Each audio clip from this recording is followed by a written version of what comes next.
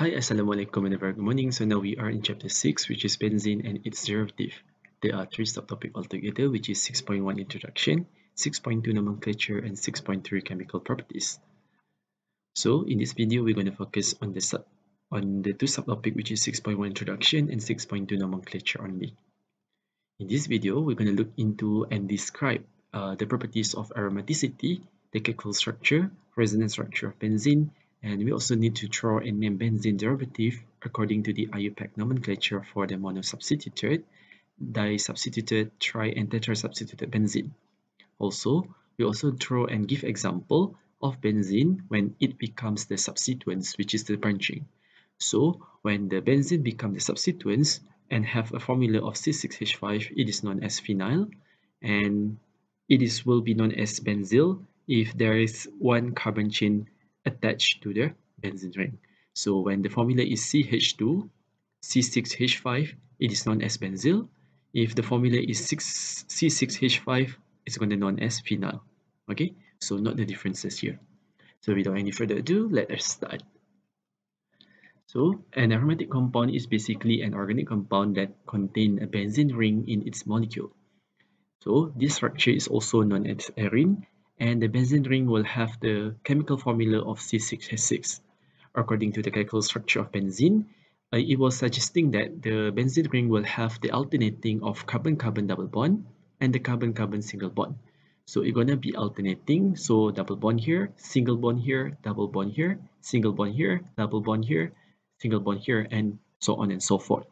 So the Kekule structure basically say that the carbon-carbon double bond and the carbon-carbon single bond gonna be berselang-seli or alternating. At the same time, the benzene gonna have the pi electron completely delocalized around the ring, and this is known as the conjugation or complete conjugation. So this is the structure of benzene, and as you know that electrons are constantly moving inside the ring. So the pi electron, okay, so you know that this single bond here is known as sigma, and in the carbon-carbon double bond, one gonna be sigma bond, and the other one gonna be pi bond. So you have learned this in chapter 4 of the semester 1, which is the chemical bonding. So one bond here representing 2 electrons. So when we have 3, we're gonna have a total of 6 electrons. Okay, and these 6 electrons are not basically fixed. Dia tidak bersifat tetap. It will move around the ring. So it will be delocalized into here, or they are delocalized into here and delocalized into here. So they are constantly moving. So due to the moving of the electron that are constantly delocalizing inside the ring, what will happen was it's gonna form a resonance structure. And because of the electrons are constantly moving, we're gonna draw it in terms of a dotted line here. And these are basically can be represented by a cyclic in the middle of the benzene ring. So benzene can be drawn as this structure or this structure, and both are accepted. Now there are few criteria for aromaticity. So the criteria is the aromatic compound need to be cyclic, which is shown as the cyclic structure.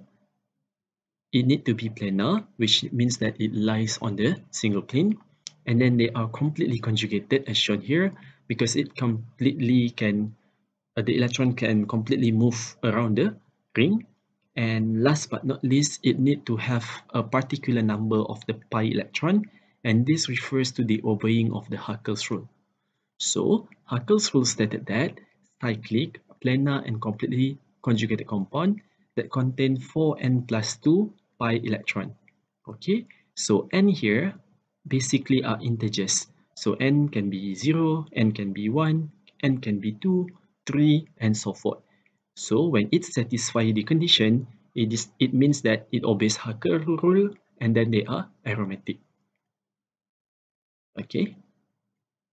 So now, let's say if I put n is equal to 1, okay, n equal to 1, I know that my 4 times 1 going to be 4, plus 2 going to be 6 pi electron. Okay. So this is situation number 1. If I put n is equal to 2, so I will get 8 plus 2, I'm going to get 10 pi electron. If I put n is equal to 3, I'm going to get 14 pi electron. Okay, so basically what you need to do is you need to calculate the number of electron in the cyclic and then look whether it obeys the Huckel rules or not. Okay, so let us look into the example here. So let's say if we have aromatic compound with a single ring.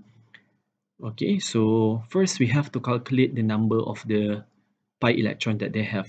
Okay, so they have 1, 2, and 3 pi bond. So 3 pi bond and 1 bond represent 2 electron. So it's going to be 6 pi electron. Okay, and according to the Huckel's rule, 4n plus 2 pi is equal to 6. So you can bring 2 to the other side, and then we're going to get 4n is equal to 4 and n is equal to 1. So when n is equal to 1 means that it is an integer. So it basically means that it obeys the Huckel rule where n is equal to 1. So you can say that benzene is aromatic because it contains 6 pi electron and it obeys the Huckel's rule. And of course, all the rings are basically cyclic, okay? And they are planar because they lie on the same plane dalam satu landasan yang sama. Okay, now let us look into the next example. Let's say if we have a naphthalene here, so if first we have to find the total number of electron. So 2 electron here, 4, 6, 8, and 10. Okay, 5 pi bond and 1 bond represent 2 electron. So it's going to be 5 times 2 electrons. So we're going to get 10 pi electron. Okay, and now we need to see whether it obeys Huckel rule or not. So we're going to do 4n plus 2 is equal to 10. And then we can bring 2 on the other side. So we're going to get 4n is equal to 8. And we can find n by dividing 8 divided by 4. So we get n equal to 2. So when n equal to 2, which is an integer, we can say that it obeys the Huckel rule, n is equal to 2. So we can say that it is an aromatic compound. Now, let us look into the next example here, which is 1,3-cyclobutadiene. Okay, so we have 1 and 2 bond here. So 1 bond representing 2 electron and here representing 2 electron. So the total of electron that we have is 4 electron. Okay, now we're going to look into the Huckel's rule, whether they obeys it or not. So we got 4n plus 2 is equal to 4. So 4n is equal to 2 because we bring the 2 on the other side. And n is equal to 0.5. Okay, so n0 is equal to 0.1, 0.5. This basically does not obey the Huckel rule because the Huckel rule states that n needs to be an integer. Okay, but however 0.5 is not an integer. Integers means that it need to be 0, 1, 2, and 3 without the decimal places. Okay, so when you have the decimal places, it basically means that it does not obey the Huckel's rule. Okay. Now we're going to do the subtopic of 6.2, which is the nomenclature of the benzene. But now we're going to look into the monosubstituted benzene first. So mono means one. So there's only one substituent or one branching that happens on the benzene. So in this case, benzene going to be the parent's name and the substituent is indicated by a prefix. Okay, let us look into the example here.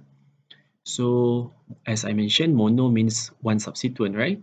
So in this case, the benzene going to be the parent name and it's going to be attached with a chlorine as the branch ataupun dia punya substituent.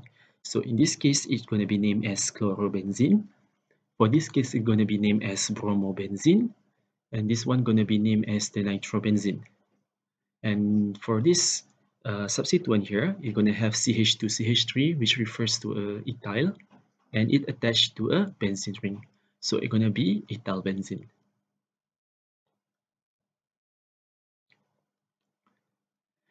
Now, we're going to look into a special name of benzene when it is monosubstituted. So just now, they don't have any special name, but for the special name as shown here, they're going to be 6 of them. Okay, so first we have this one, second we have this one, third, fourth, fifth, and sixth. So this each of the species here will have the special name. For example, here you will be tempted, okay, ada tendency nak tulis sebagai metalbenzene. However, when doing the naming, we need to write the special name. So for the starter, you have to memorize the special name. So when the benzene ring is attached with a methyl group, it will be known as toluene. Okay, so use this during the naming. Meanwhile, for this one, you might be tempted, akan ada tendensi untuk kamu tulis sebagai hydroxybenzene.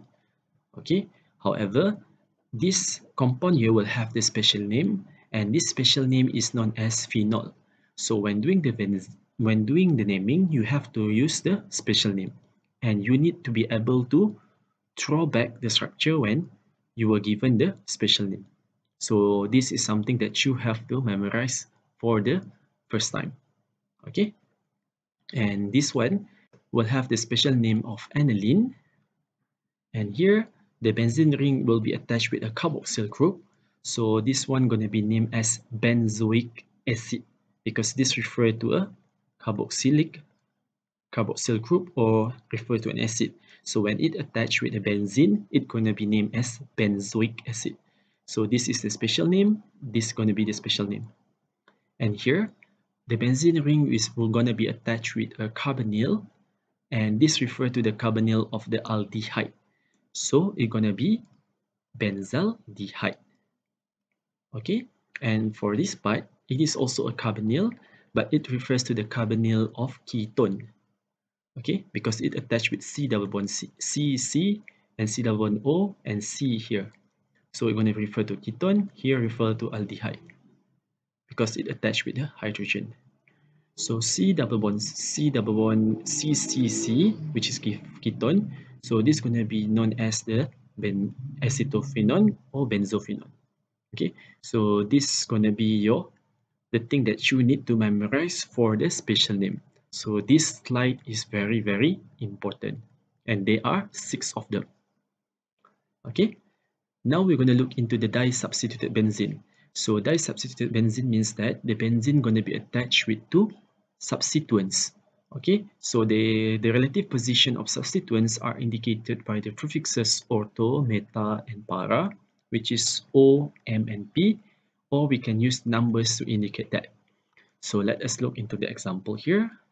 Okay, so first we have benzene attached with 2 substituents. So di means 2. Okay, so we can do the numbering from 1 here and number 2 here. So we can name it as 1,2-dibromobenzene. Or 1,2 here, we can change it into ortho. So ortho-dibromobenzene, which is O. Okay, O here refer to ortho. Okay, and it refers to 1,2. Okay, now let us look into the next example where we have benzene ring attached with 2 substituents of nitro. So like usual, we're going to do the naming. We're going to do the numbering first, which is number 1 here, carbon number 2 here, carbon number 3 here. So you can name it as 1,3-dinitrobenzene. Or you can write 1,3 as meta. Okay, M minus refer to meta. So M dash dinitrobenzene. Okay, 1,2 ortho. Now, for the next part, we're gonna have benzene attached with 2 chlorine. So we're gonna do the numbering 1, 2, 3, 4. So it's gonna be 1,4-dichlorobenzene, or 1,4 here. You can change it into P here. P here refer to a para. Okay, so it's gonna be P-dichlorobenzene. So both of the name here gonna be accepted, and you need to be able to change 1,4 into para if it is needed in the exam. Alright. Now, for disubstituted benzene, if two or more different substituents are present, we have to select one of the substituents that give the new para name, and then we use the special name if they have. So this is something that I have taught in the earlier slide, that there will be six special names, so you have to use them. And then we need to do the naming according to the priority of the functional group as shown here. So the one at the above gonna get the parent name. Okay, so let's say if you have a benzene and it is attached with a COOH as well as the nitro group. So the COOH gonna be the parent name because it is the priority. Meanwhile, the nitro group gonna be the substituent because it is not the parent name. And then the highest priority substituent will be the parent change as mentioned, and the carbon gonna be labeled as carbon number 1 here. Okay, to know more about this, let us look into the example. Okay, let's say if we have a compound of benzene that attached with COOH and nitro group. So COOH gonna be above and it's gonna be the highest priority. Meanwhile, NO2 gonna be lower in the group, so it's gonna be the substituent. So we're gonna apply the special name on the highest priority group here. Okay, so this one gonna be the parent name, so you're gonna get number 1. Okay, you're gonna get number 1 here, and NO2 gonna get number 2. So number 1 here, the name gonna be benzoic acid, and number 2 will have the substituent of nitro. So it's gonna be 2-nitro-benzoic acid. Okay, or you can use it as ortho-nitro-benzoic acid because it refers to 1,2 here. Okay, now let's say if you have a benzene ring and attached with another 2 substituent, OH and NO2. Okay, as what you can see here, OH is higher up compared to the nitro. So OH here gonna be the parent name. So the parent name of this special name gonna be the phenol. Okay, and as usual, we have to write the numbering. So the numbering of the special name the carbon here gonna get the number 1, or number 2, and number 3 here. So it's gonna be trinitrophenol, or you can convert it into metanitrophenol. Okay, and as you know, we have to do the numbering 1, 2, 3 here, not 1, 2, 3, 4, 5, because we need to get to the lowest number of the substituent.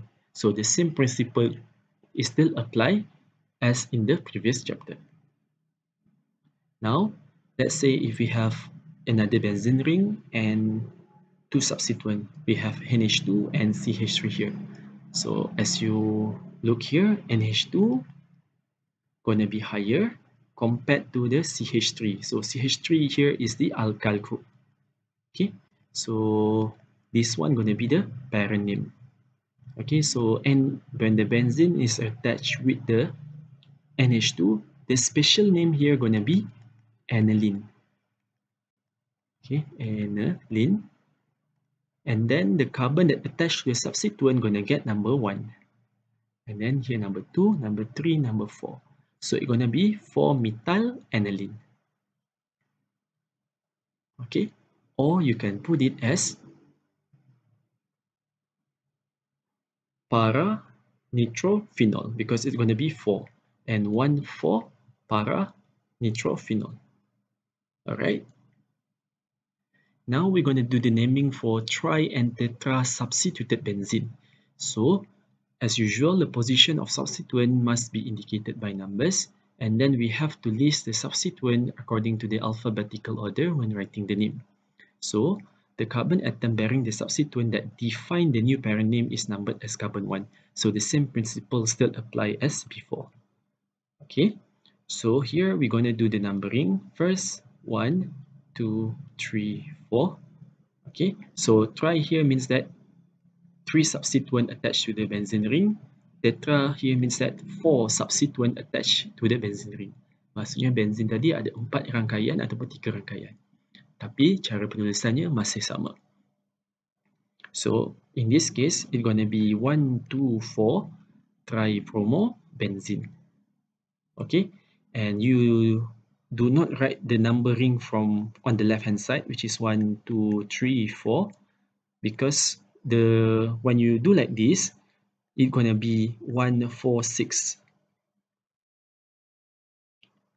1,4,6 tribromo benzene, which is not correct because we need to give the lowest number to the substituent. So that is why you follow the blue color here.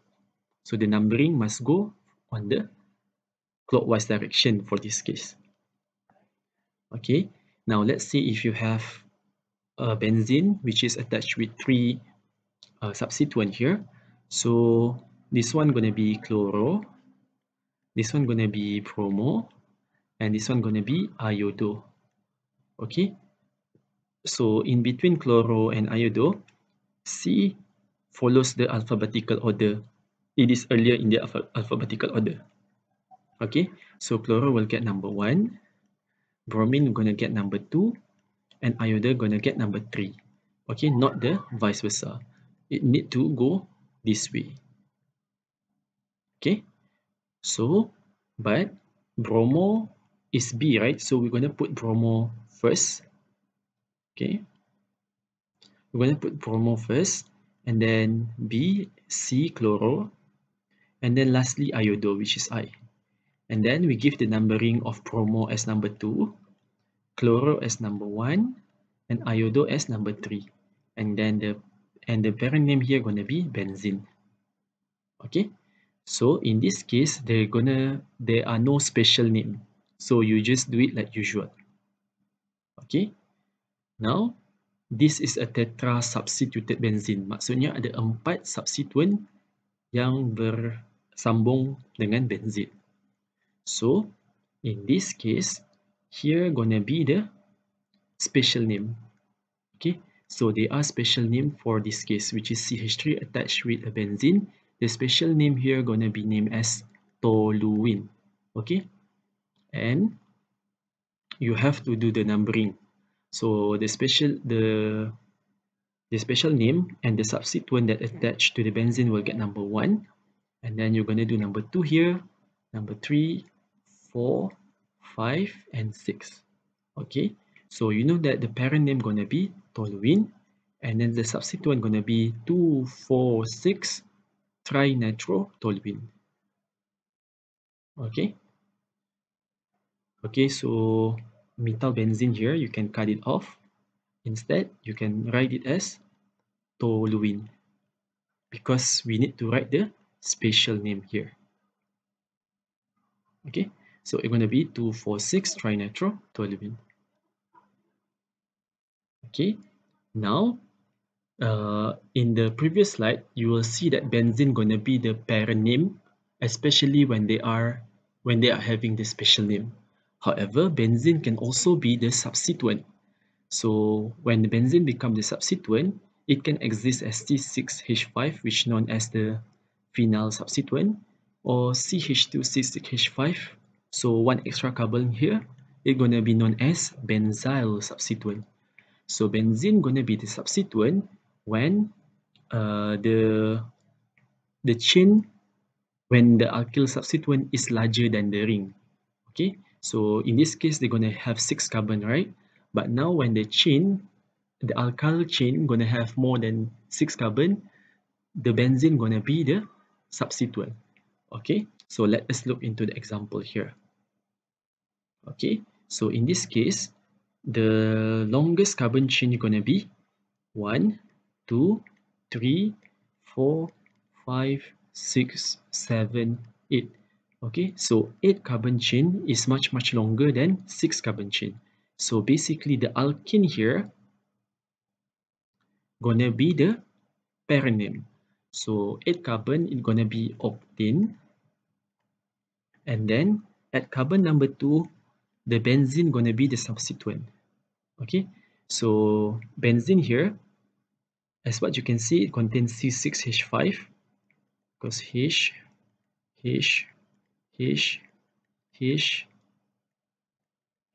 and H here. So it have 6 carbon and 5 hydrogen, C6H5. So it's going to be phenyl. So you can name it as 2-phenyl octane. Okay.